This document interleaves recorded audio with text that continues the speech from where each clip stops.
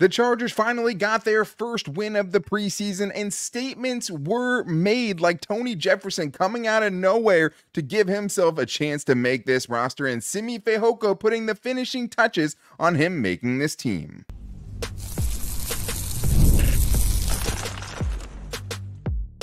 You are Locked On Chargers, your daily podcast on the Los Angeles Chargers. Part of the Locked On Podcast Network, your team every day. What is up, and welcome into the Locked On Chargers podcast. I'm your host, Daniel Wade, joined as always by my co-host, David Drogemeyer, and we've been covering the Chargers together now for 9 seasons, but this is our 7th year as the host of the Locked On Chargers podcast, bringing you your team every day. Thank you to the everydayers out there for making us your first listen. Even in the preseason, it feels better to come on after a win. But to make sure you never miss the show, go subscribe or follow for free on the Locked On Chargers YouTube channel and listen wherever you get your podcast from. David, what do we got today? Well, Daniel, Tony Jefferson played like a man possessed against the Dallas Cowboys. He was everywhere. 3 turnovers. Are you kidding me? It was unbelievable to watch him out there. And Simi Fehoko catches a 78-yard touchdown, and I think that definitely put the finishing touches on his roster spot without a doubt. But besides that throw, Easton Stick was not good in this football game, and I think it was just the culmination of a very, very bad preseason for him, a bad offseason. But on the other side of the ball, there's a lot to be excited about from the defense. Some really, really cool numbers I can't wait to get into. Absolutely. Tre'Mon Morris-Brash putting his, best foot forward for a chance to make this team. Junior Colson getting to see him. How about just a round of applause for Jesse Minter's defense this entire preseason? It's been fun to watch, but today's episode is brought to you by FanDuel. Now through September 22nd, all FanDuel customers can bet $5 and get a free 3-week trial of NFL Sunday Ticket from YouTube and YouTube TV. Visit FanDuel.com/lockedon to get started. David, former friend of, still friend of the show, Tony Jefferson, broke the Locked On Chargers curse where someone comes on the show and they immediately start playing a lot worse. No, Tony Jefferson in the game against the Cowboys had the most impressive individual preseason performance that I have seen by any Charger since I've covered this team. Austin Eckler had, a performance through 3 games that, or 4 games that got him the chance to be on the roster. But maybe I felt that way about that then as I do about this, but man, from the opening whistle, Tony Jefferson was a man on a mission, a vet playing like an undrafted free agent that has everything to prove to make a roster spot. And after missing last week's game, David, he kind of did, but you can't do more in a game to try to make a team than Tony Jefferson did in this game against the Cowboys. And we went into it thinking, man, it's going to be so tough for him to make this team. All of a sudden, it doesn't feel that crazy anymore.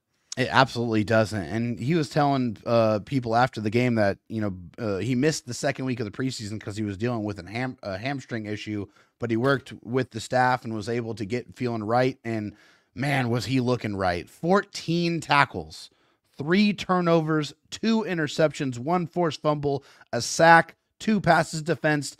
He was everywhere. You would want to talk about the definition of stuffing the stat sheet. That's exactly what Tony Jefferson did. And to me, quite frankly, he looked like a man among boys out there. He did not deserve to be on that football field. I think he proved that. He deserved that to be playing at a higher level of competition because it looked like it was just too easy for him out there. The game was in slow motion, and he put on an absolute show.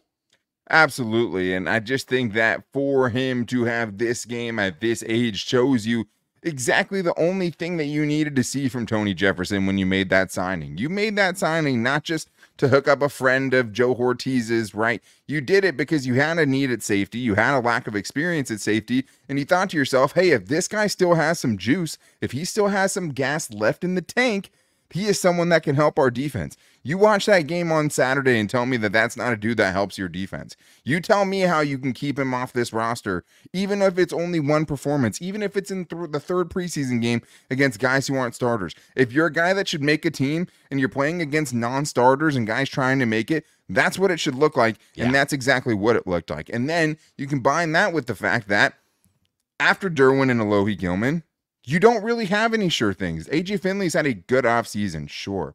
I'm not saying he shouldn't make the team. He should. But after that, Thomas Harper was maybe the next guy that might be pushing for the safety spot because JT Woods switched to cornerback, right? So all of a sudden, Thomas Harper's not playing in the final preseason game, which is, kind of probably a death blow to his roster chances, I would think. Yeah. And you have JT Woods playing corner. So if you're keeping 4 safeties and JT Woods is a corner now, all of a sudden the stars feel like they start to align a little bit. And then he goes out and does this. It's insane, man. It was so fun to watch for a guy like that, a humble San Diego dude playing for the team you grew up watching, to have one chance to put it all on the line and do it like that. Truly, truly special performance. Loved it. It was cool, man. You had to love that. And David even sent him a text and, was like, hey, man, that was pretty nuts. I did. I sent him a text message. I was like, hey, man, you went crazy out there. And he said, send a text back and said, let's go. Hey, I love he gave Jefferson, himself, man. Yeah, and it just feels like he might get scooped up. I know he's an older dude, but that's a ready-made veteran that feels like he could go play a role for a defense for a lot of teams who need help on defense. So, without a doubt. Tonight on the live show, it's going to be tough because tonight we are going to do a live show so we can get it out before these final cuts get out. So tonight, probably 8:30 or 9 after Baby Dylan goes to sleep, our final 53-man roster prediction live. The first live show, I think, since the baby was born. But another person who made a statement and got off the field pretty quickly, David, was Simi Fehoko. And we knew going into this game, he had pretty much taken a roster spot, right? He had to keep it. I guess maybe he just had to cement it. He had to really kind of put his stamp on what had already been a really impressive offseason. And he did that on Saturday. And David, I mean, to me, it's written in stone now. They took him out of the game after his 78-yard touchdown in this one. And Simi Fehoko seems like he's done enough to make this team. To quote the redheaded beard of Scott Matlock, I'm here to take a grown man's job. That's exactly what Simi Fehoko did in this football game. He put the finishing touches on what was an extremely impressive offseason and preseason performance by him. Obviously, 2 catches, 84 yards, one of them being the 78-yard bomb where he caught the pass that was probably a little bit underthrown from Easton Stick, was able to tightrope on the sideline and take it the distance for the big touchdown. But in the preseason, it's 7 receptions on 9 targets, 170 yards in that touchdown, with 3 receptions of 20-plus yards and 19 special teams snaps and a tackle on special teams as well. So Simi Fehoko just literally did everything he possibly could to show this football team that not only is he willing to, play on special teams and make an impact on special teams, that he's a receiver and he's here to make an impact on offense as well. And I don't think he could have done anything else in this offseason than what he did. Very impressed by him. Congratulations to him to what I think is going to be a 53-man roster spot, and I think it's richly deserved.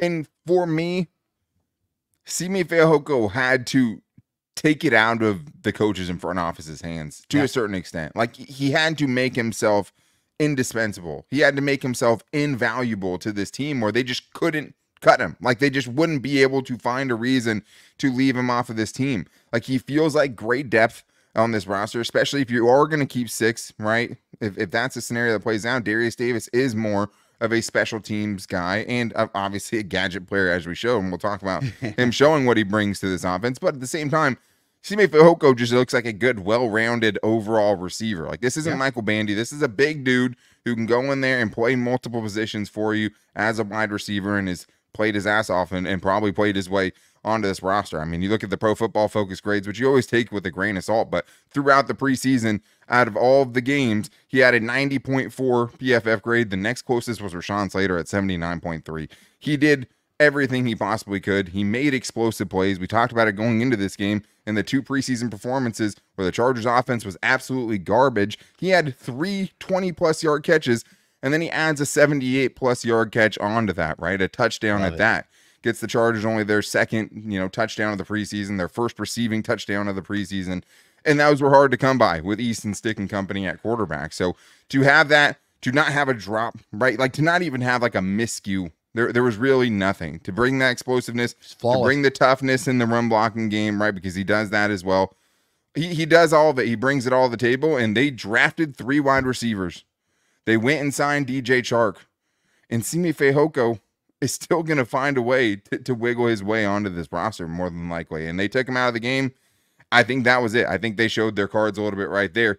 But what does that mean for Brenden Rice? Because he continued playing, and he played well into the game. Does that kill his chances? And also, Easton Stick had the third preseason game. They let him play the whole game, and unfortunately, outside of that big throw, it was pretty bad. So we're getting into all that and more on today's Locked On Chargers podcast.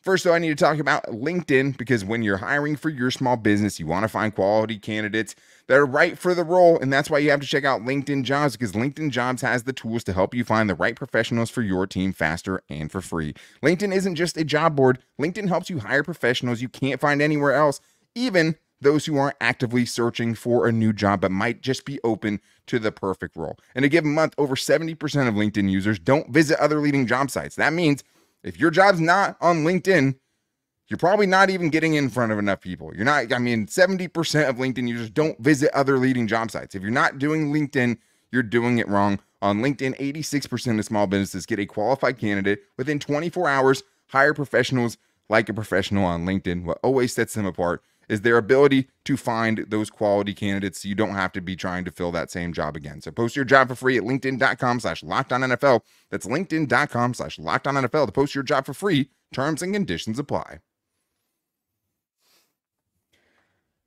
David, so many performances to get into from this one. And this is also a performance that Brenden Rice finally got his first catch of the preseason. Man, 12 targets, 1 catch for Brenden Rice, and I absolutely feel for him, dude. Like, this is a dude who fell in the draft, who has obvious talent, gets to the Chargers, says, I'm going to do it. And then out of those, 12 targets he had, if I'm being liberal with it, I would say 3 of them were catchable. I think I would agree with that. Maybe 4. The one down the sideline, he almost made a play in this game. That one was a catchable one. He did have the drop last week, right? And then he had, the actual catch that he did make out of one of those targets. But still, a very underwhelming, preseason. This is the time we hoped Brenden Rice would be able to show everyone exactly why he should have been drafted way earlier, and that he is the guy, and that he is an NFL player, and he's ready to kind of make his own story, right? And do what he needs to do to make this team. Yet, how much trouble is he in now? Because he didn't have a good preseason. It feels like he had a good training camp. It feels like he's been good since he's gotten with the team. But David, it's hard to ignore kind of the difference, seeing what Simi Fehoko did production-wise and then seeing Brenden Rice. It really is. And it's unfortunate for Brenden Rice, because I feel like watching the games, you can see that Brenden Rice was able to get open. I feel like he did create separation. He was able to get open. He just didn't really have, a good performance with the targets that he got. And a lot of that was Easton Stick. I'm not going to lie to you. Easton Stick did not give him very many good opportunities. The one good ball that he threw, Brenden Rice caught. And it went for 11 yards. That was really the only one where I was like, okay, well, that looked like it was supposed to look. The timing was there. The chemistry was there. The route running was there, and the hands were there. That was really the only time I felt like, okay, that connection looked real. But we hear about what he does with Justin Herbert and all the plays he's making in training camp. And so it's a part of the evaluation process when you look at the performance in the preseason, and also consider the Easton Stick is probably not going to play at all in the regular season, if he is on this football team at all, right. Which we'll definitely talk about. Yeah. But for Brenden Rice, it's very unfortunate that he wasn't able to do more with the opportunities that he was given. Absolutely. And this is the thing. The things outside of catching the football, which I know kind of seems dumb, from just looking at it in a macro perspective, he's supposed to catch the football, obviously. Yeah. But everything else he's doing extremely well, right? Like, he's running good routes. He's getting open on plays. He's run blocking his ass off on the play for Darius Davis. He had the block that probably sealed that being a touchdown, that stopped it from being, a 15-yard gain and turned it into a 70-yard touchdown, right? If you watch it on the all-22, you still can't get the right angle of it. But he starts running around, gets the cornerback off the line of scrimmage. Then by the time you see him again, the cornerback's trying to collect himself 5 yards out of bounds because Brenden Rice blocked him there. It's pretty clear. Yeah, Brenden Rice destroyed Andrew Booth, absolutely destroyed him, removed him from the play completely. Yeah, Andrew Booth, man. I remember doing a thumbnail that the Booth was the truth. We were high on him. Don't have to talk about that. Anyways, though, and Brenden Rice is the first one into the end zone, congratulating Darius Davis and got down there. So I still think the Chargers want to keep him. But then are they going to keep 7 wide receivers? That's a topic we're going to have to discuss and deal with tonight, David, when we give our final prediction. But let's talk about Easton Stick, who definitely failed his final audition. 12 out of 29, 187 yards, 6.4 yards per attempt, 1 touchdown, 1 interception. Seems okay, but we just know that such a big chunk of that was that 78-yard touchdown. And then everything else was just so lackluster, right? Like there were drops. Like there were a couple of drops that could have extended drives, right? And not his fault at all. But it's just the full body of work, right? I mean, lowest completion percentage of any starter that passed at least 14 times in each game. Yeah, the lowest passer rating in the same regards. He just wasn't good, David. It wasn't good enough, and the Chargers will have to address it. I think they have to keep him on the team for now, but I think they're looking to upgrade in the waiver wire. 1,000%. I mean, they have eyes, right? They can see what we saw out there. Like, it doesn't take a rocket scientist to tell that Easton Stick has regressed past the point of a reclamation, in my opinion. I feel like that's it. That ship has sailed. Only 2 players caught more than 1 pass. He had a completion percentage of 41.37%. That is atrocious. That is awful. 6.4 yards per attempt. And like, this is the numbers throughout the preseason for him. 25 of 55, 303 yards. That's a completion percentage of 45.5%. 1 touchdown, 3 picks, only 11 first downs in 3 full games.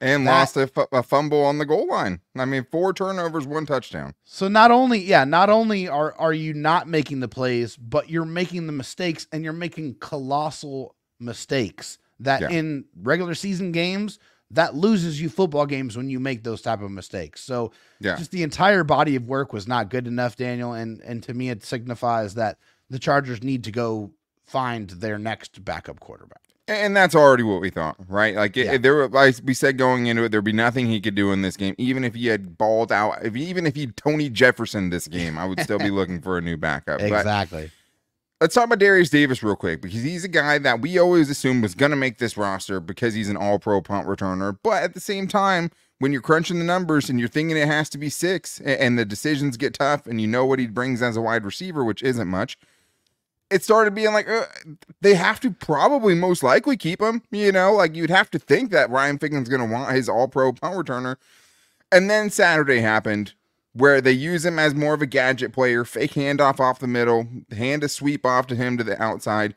And he shows exactly why he should be on this team. And he shows exactly the kind of explosiveness that I don't think another offensive player outside of him can bring.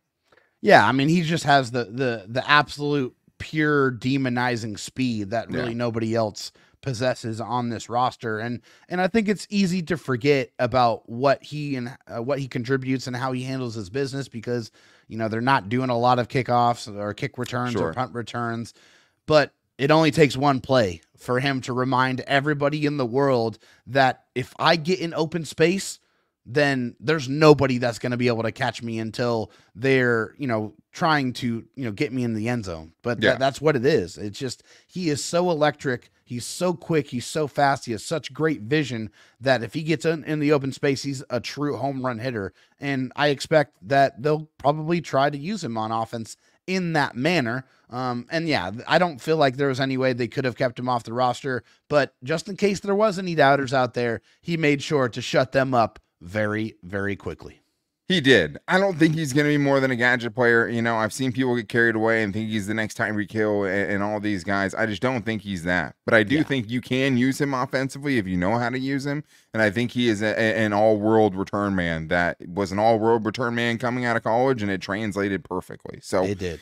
Last thing I want to touch on here is the running backs who all got their last chance. And there was a little bit of confusion because Kamani Vidal didn't play. He practiced all week. I don't know this for sure. I saw it. First thing I thought, he did enough. Yeah. They saw enough. They just drafted this guy, even as a 6th-round pick. This is a 3-way competition between Isaiah Spiller, Jarrett Patterson, and Elijah Dotson on who could potentially get that 4th running back spot. That's how I took it, David. I don't think that Kamani Vidal is in any way in jeopardy of making this roster. I think he was with all of the other guys that are 100% going to be on this team, which is awesome. And then out of the other 3 guys, there wasn't really much movement. Nothing really moved the needle. So if I had to put my finger on it now, I'd say Jarrett Patterson on a full body of work is probably the man I'd have leading for RB4. Yeah, I would agree with that as well. I think Jarrett Patterson did everything that he possibly could with his touches. And I think as far as Kamani Vidal is concerned, I think they saw exactly what they saw in college at the NFL level translate almost exactly. The game looked completely the same. So I feel like they saw it, they acknowledged it, and they're like, all right, that's it. I've seen enough. Let's get him ready for the regular season. That's how I took it, right? And we could both be way off Sure. and have egg on our face tomorrow. But I feel like we would have heard about some sort of injury from one of the beat reporters. We didn't hear about that. He's not playing in the game, and he's in street clothes on the sideline. I'm going to assume that he did enough.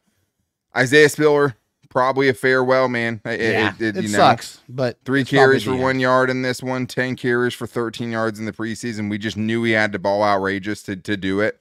I didn't see it. Elijah Dotson might have been the best back in this game. 4 carries for 23 yards, over 5 yards a carry.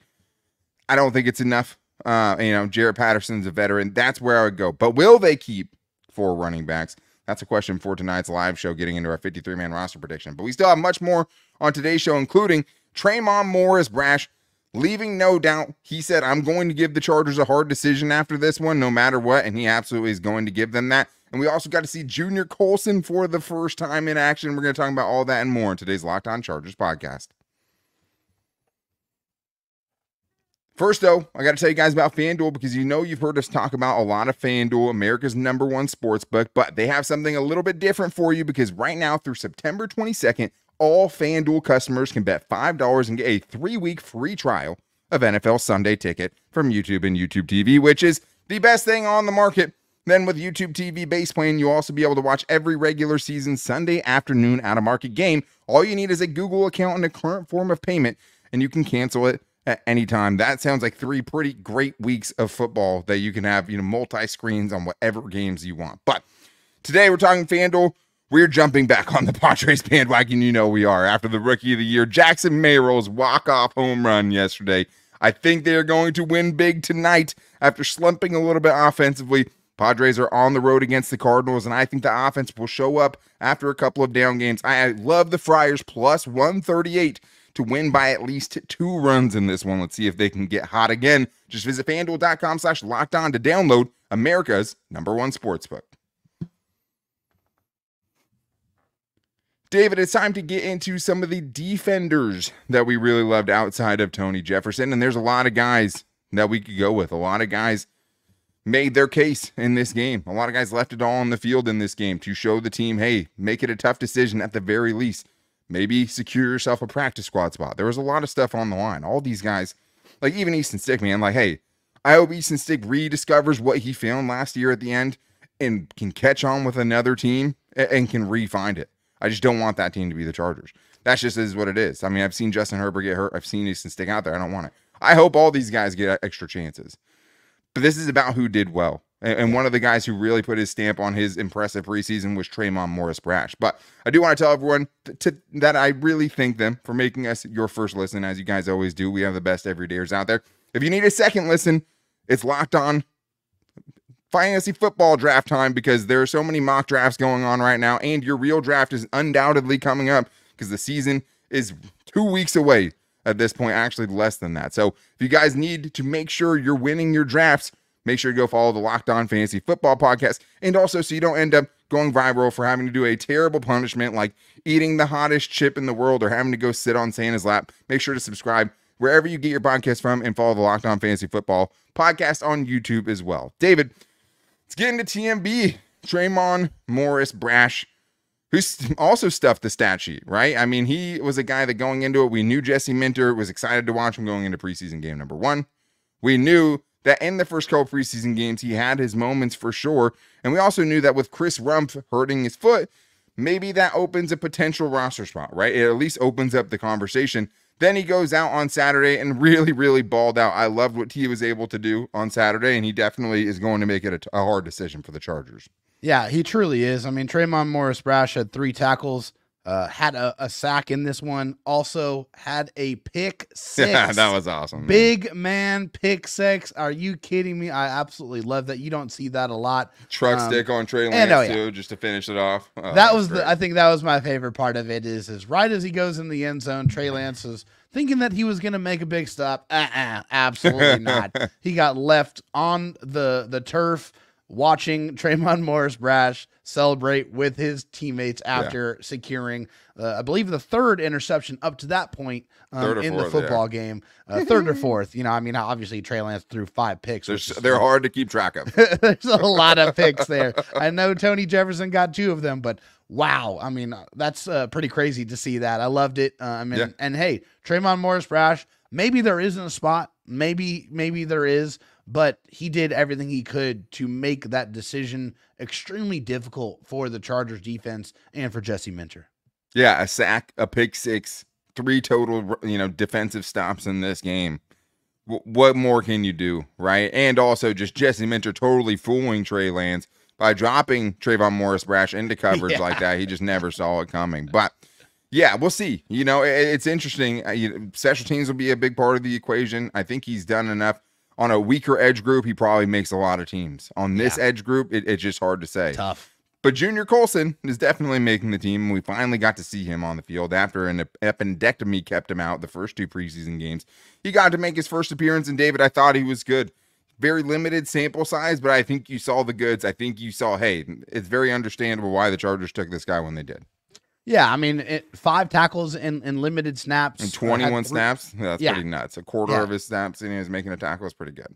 Yeah, 3 stops, and also had a really, really strong open field tackle near the goal line to kind of prevent, the Cowboys from scoring there, which they very well could have there, but he smacked that ball carrier right there, that receiver, and he was not able to get any other yards. And, that just goes along with what the rest of the defense has done in the red zone. They've been fantastic, only allowed 3 of 8 attempts to turn into touchdowns at 37.5% there for the Chargers defense. So Junior Colson getting in on the action. It was good to see the rookie out there because I think that this guy has all of the tools to have a really successful career. And hopefully that career is all with the Chargers. Yeah, and he will. It's just about it's a when, not an if, right? I mean, obviously we'll see if he's really good, but he was drafted with the Chargers for a reason. They brought in Denzel Perryman. He'll be a bridge, but he'll play this year, right? Like he's. I think that's for sure. It's just how much, right? I think we probably thought that how much and how soon, right? Yeah, exactly. That's all it is. But also, kind of important linebacker note: Troy Dye did not play in this game, which probably is at least in some reaction to Nick Niemann already being injured. I think Troy Dye was safe going into this, along with Deion Henley and Denzel Perryman. So at least those 4 are locks. We'll see what they want to do with Nick Niemann. If you put someone on injured reserve before you have to make your cuts, they're done for the season.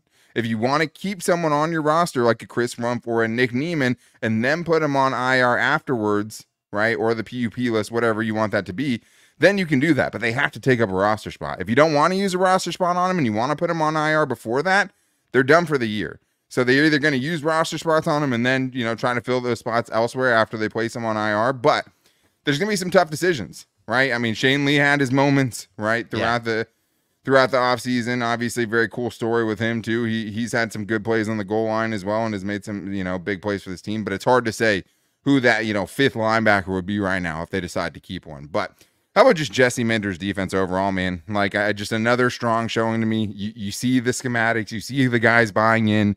You see the connectivity, right? There's just nobody running around wide open. Like, if you had one gripe with their game, right, the run defense definitely could have been better. A lot of that was Trey Lance, right? 90 yards on 11 carries. Got to be better about that. But also 5 different Cowboys running backs averaged over 4.5 yards a carry, 4.4 yards per carry. They ran it for 246. But outside of that, though, and I'm not as worried about that because of the guys and the personnel that they had out there playing against it. It's just another good performance where you see what he's bringing to the table, and we were inching closer to this and seeing all the turnovers in practice. And we're like, hey, the first game you get none. The second game we're like, get a couple. They get 2.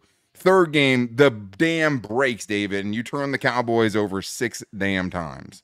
I absolutely loved it. And also, in all three of these preseason games, the Chargers do not give up more than 19 points in any of these three contests. Also, I really no matter loved, who's playing, yeah. Yeah, no matter who it was, it didn't matter. I mean, they, like I said, I already told you about how effective they were in the goal line. I loved how Jesse Minter utilized the slot blitzes. They were extremely effective, getting pressure on the quarterback, making them, speed up and make throws they weren't ready to make. That seems like that's going to be a staple of the defense. And I can't wait to see what this defense looks like with all of the major players involved, the Derwin James, the Joey Bosa, the Khalil Max.